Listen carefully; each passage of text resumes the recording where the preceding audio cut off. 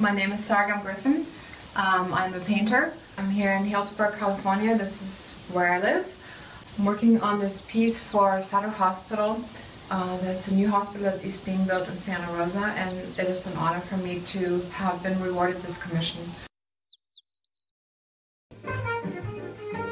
You're already starting?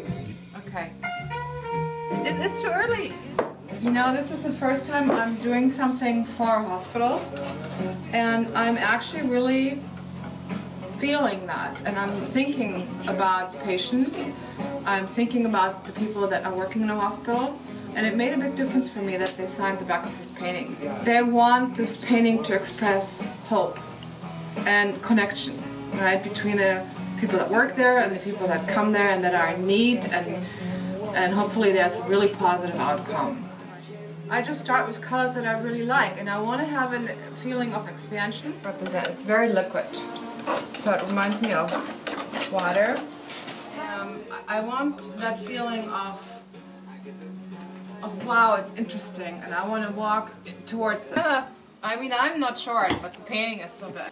There's a lot more to come. Something happened. Oh.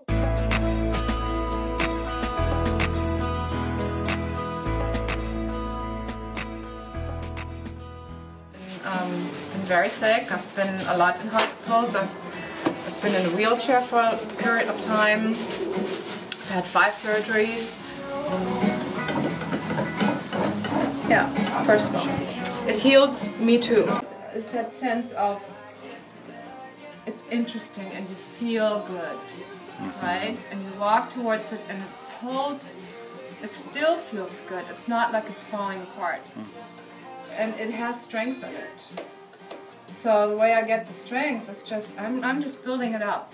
Come closer and closer, and you find surprises in it. Word here that says compassion and healing, right? It is my job to get out of the way and let the voice of the employees come through in a metaphysical way. The feelings that I have when I paint. It's my palette knife.